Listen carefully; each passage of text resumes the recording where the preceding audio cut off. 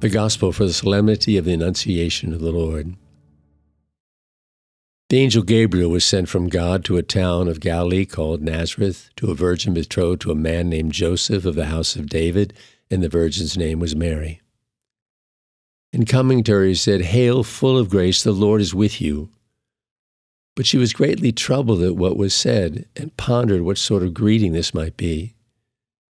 Then the angel said to her, "Do not be afraid, Mary. If you have found favor with God, behold, you will conceive in your womb and bear a son, and you shall name him Jesus. He will be great and will be called Son of the Most High, and the Lord will give him the throne of David his father, and he will rule over the house of Jacob forever. And of his kingdom there will be no end." But Mary said to the angel, "How can this be, since I have no relations with a man?" And the angel said to her in reply, "The Holy Spirit will come upon you, and the power of the Most High will overshadow you. Therefore the child to be born will be called Holy and the Son of God.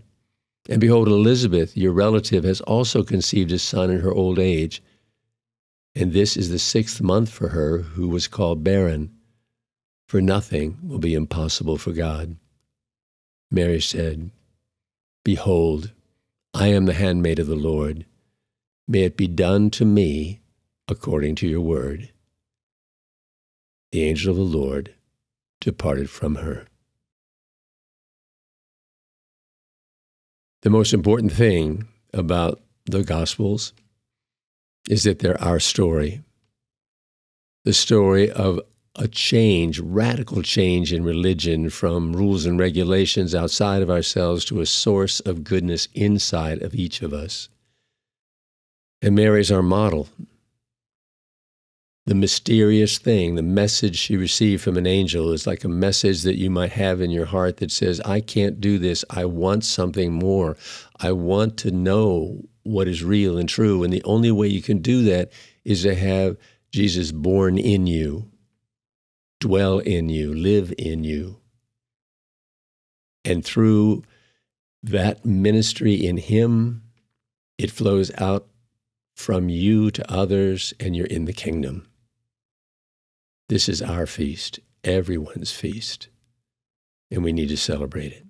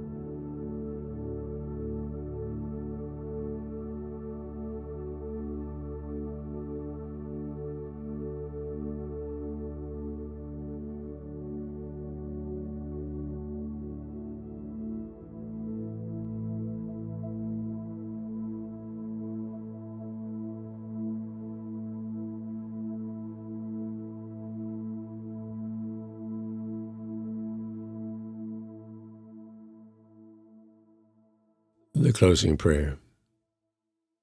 Father, we have a longing, a need, and sometimes it's just like we want to be more, but what we really want to ask you to help us with is to be who we are, who we're called to be honest and authentic. We need your Spirit born in us to enable that to happen. And we give you praise and thanks for promising that it will happen. Amen.